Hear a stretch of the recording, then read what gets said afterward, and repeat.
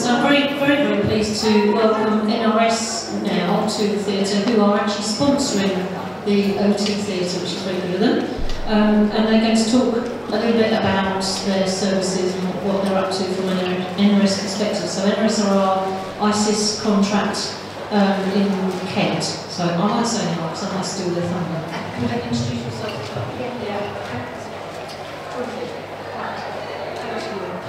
Thank you, Jane, and thank you for allowing us to come and talk to you about some of the hard work that mainly the Kent clinical team are doing. I'm Ali O'Hara. I'm a regional manager across the South Coast, but also OT in the Southampton and Portsmouth depots. So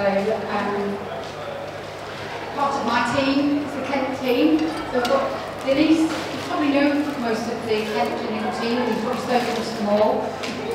Denise here, who will introduce herself in a minute, is OTA. I always think if Denise doesn't know it, I'm absolutely flabbergasted. She knows most things.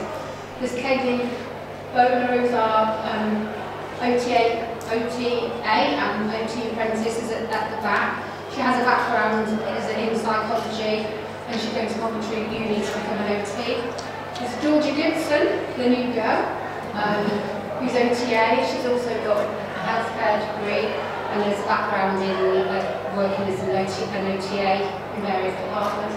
And then there's Jenny, who's the OT, who's got quite a long working history in mostly health settings. Jenny, sorry. So my name, for those of you that haven't spoken to me or sent emails in, and we've had conversations online instead, my name's Denise Barrett. Prior to working at NRS 6 years ago, coming to NRS, I spent almost just shy of 25 years in social services in the Dartford Liberation area. So I was out and about doing visits, equipment adaptations, stair lifts, anything, cutting flush door showers, you name it, I've kind of done it. So yeah, so big change to come to NRS, but a real challenge and a real opportunity as well. It's really been interesting. I'll pass you back to Ali. Oh, is it me? Am I up next? Sorry. Okay, so what do we do at NRS? One of the big things the clinical team does at NRS is offer the opportunity for you as prescribers, if you are prescribers out there, to contact us and get advice and guidance on specific pieces of equipment. We get over 300 emails every month, and we do try very hard, although you will receive an email reply that says it will reply to you within 48 hours. We probably will in most cases, reply to you within about half an hour. We're very good at trying to keep up with those and really making sure that, you know, if you need help with something, we will try and provide that for you. We also all have mobile numbers that are listed on the ordering system, so people can contact us individually. And if you want to discuss something, you can just drop us an email and say, give me a ring, and we'll give you a call. Kinds of queries that we tend to get tend to be around equipment choices. They tend to be around why something might fit on a bed or might not fit on a bed, or people will send us a photograph of a weird and wonderful bath shape and say, help, what can I fit in this bath? And so we'll send lots of suggestions, and we obviously have the opportunity to look at recycled stock where things have been ordered not as the on-the-shelf core stock equipment, but things that have been ordered as one-off, and then they come back into us, and that might be something that you might be able to reuse. We do also get the kinds of queries about there might be a recycled piece of equipment and somebody wants an extra measurement, they're not sure if it's going to fit their client, and we can also invite prescribers to come in and have a look at equipment in person if they want to double check that. So, you know, we're more than happy for people to come along. Anything and everything you can ask us, and we always love a photo coming through on going like that. What does that, I'm not quite sure which way that bed is, but we will always try and help you. We also have an online service called Safe and Well, and it's been developed and run by the clinical team at NRS. So it's an online service which has a questionnaire. It's mainly aimed at self-funders, or those people, you know, who wish to sort of take more responsibility for purchasing equipment. So, well, they might want to purchase something a bit more fancy than the equipment that we get at in stores. There's an online questionnaire which people can look at different aspects of personal care or domestic tasks, and it will kind of generate some hints and tips of equipment that they can buy. We're trying to send people to local shops, and Kaylee, Denise, Georgia and Jenny will run the Safe and Well, so any queries or telephone calls that people come in, they'll try and answer queries. We can also do a home visit. That's the only funded aspect of Safe and Well. I think it's around £165. We don't do very many visits because we can signpost people and help people rather than having a visit. If we do need a visit, then we'll go out, do a visit, do a full assessment, write a report, give recommendations, and then we might do a telephone follow-up, but we very rarely do them. I think I've only ever done one in Brighton.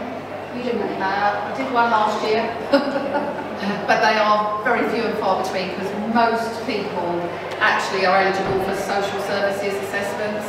It tends to be those people. That I've got relatives and they're wanting to do an adaptation maybe, and they've got some advice on how to adapt a bathroom. We'll go out and we'll do a full assessment, but we'll also give them some sketches and things on how to remodel if they want to do that, and they don't want to go through social services.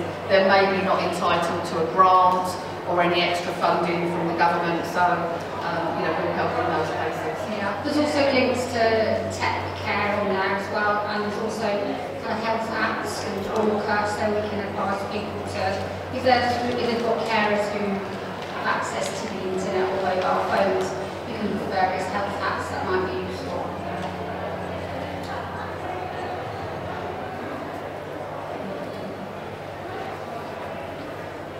Okay, so one of the things that the team in Kent do is gatekeeping. So when prescribers are asking for a new piece of equipment, Denise, Kaylee, Georgia and Jenny will look at those orders, and if they think they've got something that is similar spec to that in the depot, because they're regularly cataloguing that equipment, they've got a good view of what's in there. They might let you know, or let customer services know, that there's something similar, and is that something that you want to consider having or trialling instead of buying something new.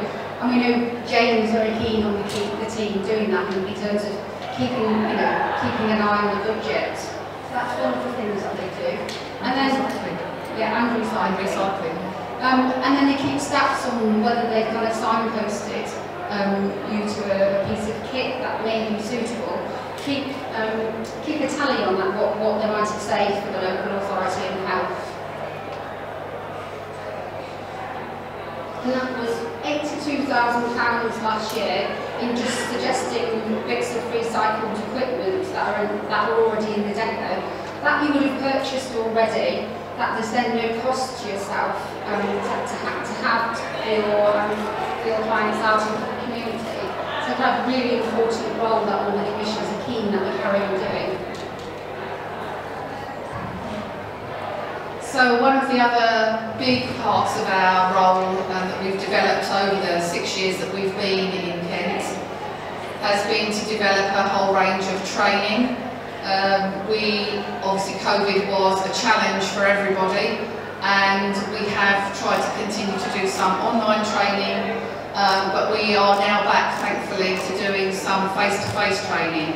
For those of you that are possibly prescribers within Kent, there is a training matrix on the IRIS ordering system, so you can see what training is available. We're also commissioned to run training from social services, for example. We run trusted assessor training, those kinds of things, as a particular session. That's a 2-day training course. Within the core stock of equipment that's available on the shelf, we also run training on some of those. So you might have a bathing and showering training morning you can come to if you want to just upskill on making sure that you're familiar with all of the kinds of equipment and why you choose one thing over another. Yes. So here's an example of one of the recent training sessions we did with the motley crew of the KCC technicians. They came to us for a morning. I think it took us an hour to get started because they had lots to tell us about. But once we did get started, we actually ran an enhanced bathing training session. So a lot of all of the technicians now are going out and doing bathing assessments. A lot of you will already know that. So it was really just a refresher and a help for those new staff to make sure that people felt that they were up to speed with knowing why you choose one bath lift over another bath lift, for example. So that was that. One of the other roles that we do, we have lots of hats on, and one of our hats is that we monitor, make sure that when those recycled specials, those one-offs that someone's bought has come back into us, it might be something that's been specially made, it might be something that's a certain size, but we want those things to be reused again. It's really important as it's one of our core values, recycling. So as a result of that, we do check everything that comes through and make sure that we can make sure that that product is ready to go out. We also have in the last couple of years been given a budget from social services and from some health departments in order to upcycle the things that get used regularly, like shower chairs. So if one comes back in and it's got no foot plates on it, or it's got no armrests, or they're looking like they need to be thrown in the bin, we can buy those, and we have a budget to do that. So that's a really great opportunity for us to be able to recycle those items. And it means that as a prescriber, if you are looking to, say you're looking for a shower chair, when you look on the recycled specials, it will be complete. It won't have a foot plate missing that you've then got to try and find a quote for from another company. And we do monitor everything really that comes through, and we've got a really great team in the warehouse who are photographing, and we've given them all the details on how we want that done. So, you know, we're really very, very lucky. Oh, it's not wanting to move. Retry connection, it says.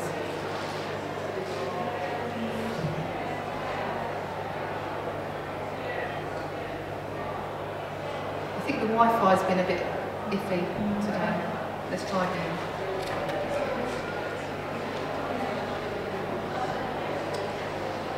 No, is there anyone technical that knows anything about Wi-Fi?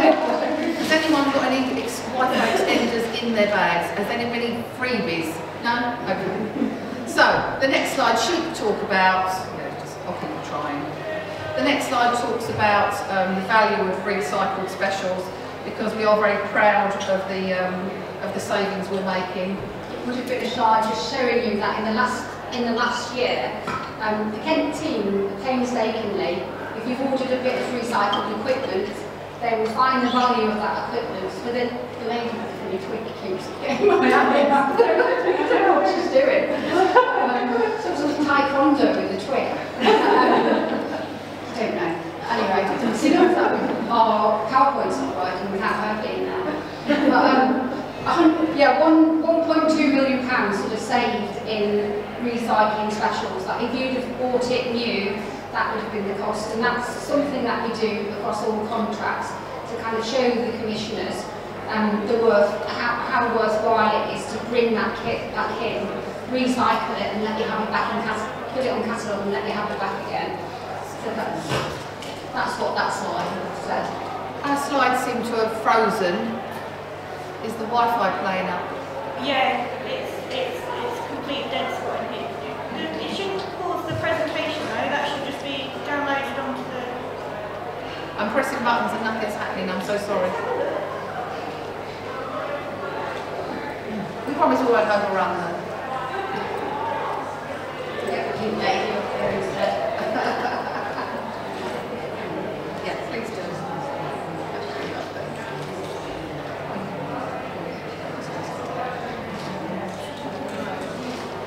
That'll be fine.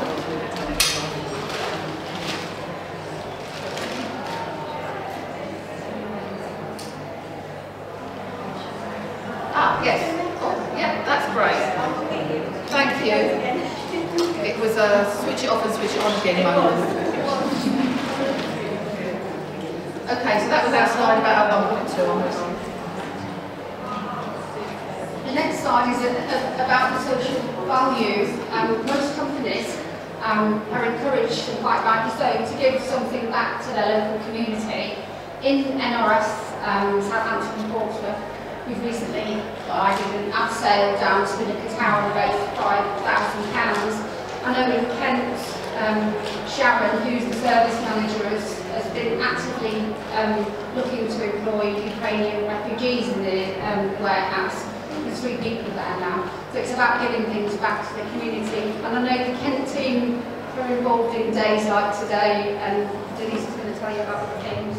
So some of the sorts of things we'll do is if we had a series of planned for COVID, just before COVID hit, to go and talk at an arthritis care group. We've certainly been to Carers Trust. They're one of our sort of partnership sort of sponsors anyway. We try and raise money for them as a company.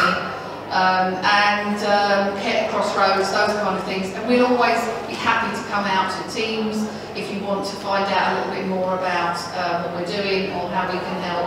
But certainly from a social value perspective, our company has really got that embedded. We've got our senior manager now who is looking at making sure that staff are given time away from work in working hours to go and help local community groups. And I know that we recently did a project in Ashford where we were painting some community centre. So there were lots of pictures from NRS on their social media showing people with paint all over them and doing all sorts of stuff. So, and it's really great because it's something that actually it really brings it home to the people that are working in those offices, that get an opportunity to go and do something different, and they really feel as though that's something that's helping their local community. So it has been fabulous.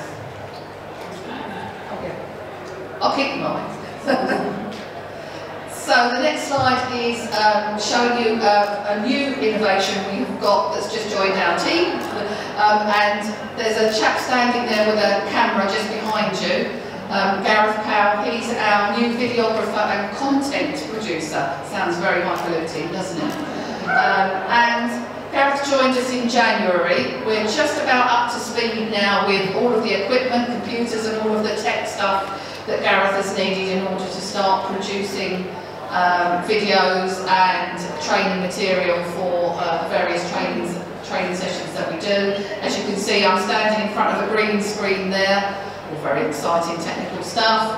And we're now producing, firstly we're producing videos for individual products that will be available for you to just click when you're looking at a product on Iris. Iris 4, for those of you that aren't familiar with it, is the ordering system for all equipment in Kent.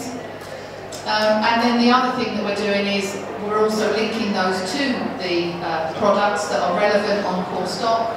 We're looking at producing short bites of training videos that are less than 10 minutes. And there's one up at the moment, if any of you get a chance to take a look at it. And that one is on how to choose a bath lift. And actually it just takes you from the beginning why you would choose one, rather than just that sort of random, do you want one that lays down or do you want one that sits up? You know, there has to be a clinical reason, there has to be a need, not just a want. And so it's about spending public money in a wise way, and remembering that you know, when you're providing equipment for people, you're spending money. So it's about making those right choices, and most importantly, the right choices for those individuals. So we do try and make sure that is paramount as part of our training.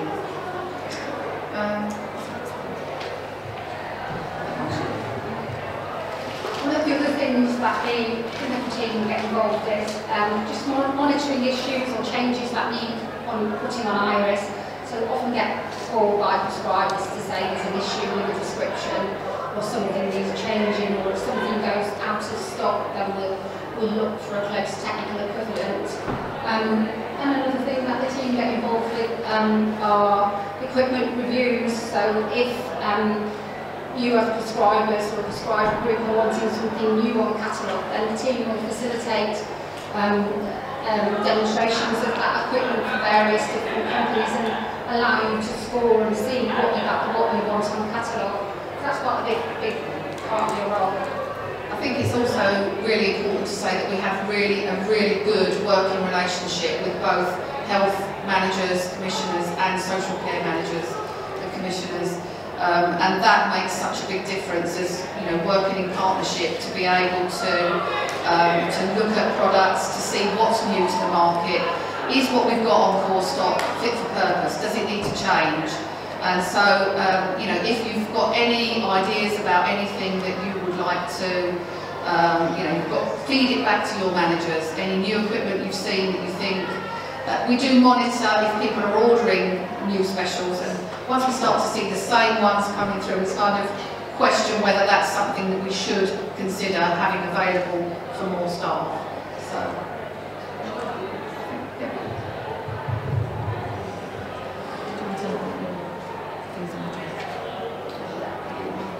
So specifically, any questions about the Kent team? I've got a little 2-minute spiel after the question time. Is there anything that anyone wants to ask about the Kent team? Or anything else that's happened, or queries about anything? Yes? Right, so it's a very interesting question that you should say that, because there is currently a training session going on with the KCC technicians who do a lot of the ramping, the outside ramping that's more fixed. And we are looking to do a video for that. We're actually asking the technicians, I was speaking to them earlier today, asking if they would come in to a more controlled environment where Gareth can set up to record all of the information that they have, and then we will add all of the ramping information that's required when you're looking at portable ramping. Because portable ramping, to be honest, any ramping is a bit of a minefield for most people working at gradients and things like that. So we are looking to have a cohesive training video that will help you from considering portable ramping, when to, when not to, and then what the technician service in KCC, which we all know is excellent, what they can provide to complement that. So yeah, it's coming. Any other questions? No, you all love us, that's what it is. Yeah. So one last thing, I think you might have all got access to one of these. So all the clinical team, so OTs, OTAs, have moved into a new division in NRS called the Clinical Excellence Division, which is headed by Rachel Seabrook, who's our clinical director. And we're developing something called a Clinical Academy, which gives internally us all sort of better access to better training. So that we're all upskilled. Denise and I recently did train the trainer in movement and handling, and I became a mental health first aider last week. So very proactive in training members of staff within the clinical team. Kaylee's an OT apprentice, and then we have a yearly two apprentice OTs. We sponsor 2 apprentices every year. Jenny's just had a student. But what we're trying to do is expand our internal offer in the Clinical Academy to external users, so prescribers. And what we're wanting is your feedback. Is there anything that you would like from us that you don't get anywhere else? It can be condition specific, equipment specific. Now that we've got Gareth, what's putting even more pressure on you? Is it, you know, could it be videos? Is it anything that you need technology-wise? So any ideas? And we've left you a suggestion leaflet, and then within the next year we're going to try and broaden that offer to you, so whatever we get you'll be able to access very similar to a certain respect. So if you can just take a minute or 2 minutes to fill that in, that would be lovely. Thank you.